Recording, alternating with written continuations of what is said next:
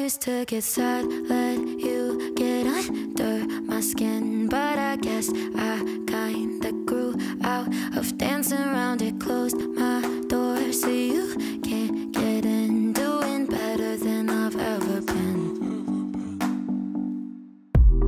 Hi, I'm Brandy Lifeso, and I'm the CEO and founder of Evio Beauty Group. And we focus on making products that are accessible to everybody and cultivate a community that's fueled by kindness. I think if you were to ask anybody, they'd say like, Evio makes makeup, but there's so much more than makeup. I think that really comes from the story of where we came from.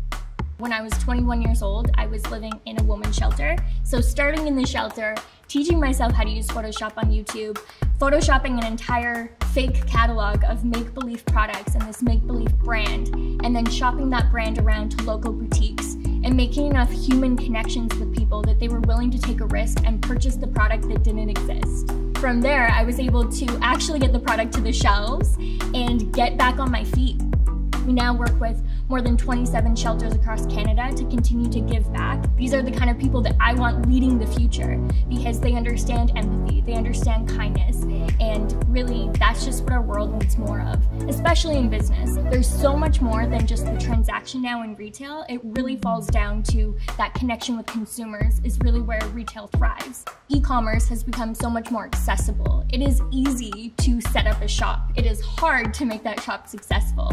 And so retail really now is focused on the community. It's really focused on how do you connect with the consumer to continue to give them new experiences so that you can stand out from the huge landscape that is retail. In independent retail, you can cater to that in a way that's really authentic. Our entire mission is to break stigmas. And so by definition, we are doing things different than a lot of other people in the beauty space. I would have never guessed that we would have this opportunity to be able to reflect on just how much stigma we're able to break. And that is truly the only reason why I'm an entrepreneur. And so receiving this award and that acknowledgement, like I can check that off my bucket list.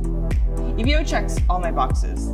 They're cruelty-free, vegan, and they use clean ingredients. It's also owned by a woman, which is also really cool. I love to promote that as well. I'm a longtime customer of Evio, and I've been following along the brand journey since the beginning. They're all about fueled by kindness, creating a conscious future, and really being inclusive, which I love. And I think it's really rare to find a brand like Evio just because everything they do is so intentional, and it's really amazing just to be a part of it. The pandemic has definitely had its challenges. However, everybody had a new layer of understanding. I think that most consumers now are so much more aware of the challenges of independent businesses than they were prior to COVID. So it just got an opportunity for us to get even closer to our consumers. Evio and Brandy and the entire team, congratulations. I'm so excited to see what else they have in store for the future.